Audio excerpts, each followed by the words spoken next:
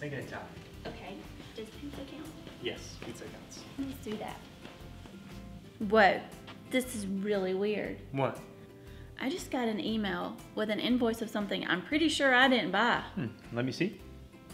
Look, it says dear customer. Doesn't even have my name.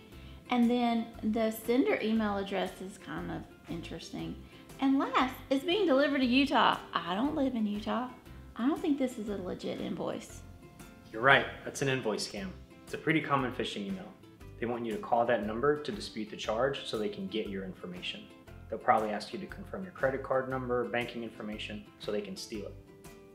Well, I'm glad I didn't fall for that. You know what else you have to look out for? What? Emails with links, especially ones that take you to login pages. Exactly.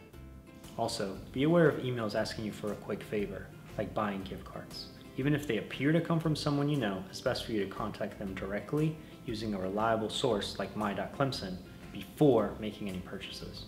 Yeah, that makes sense. Well, I am going to report this email as phishing and then delete it. Great. You ready? Pizza time. Yeah. Pineapple on pizza. No. Why not?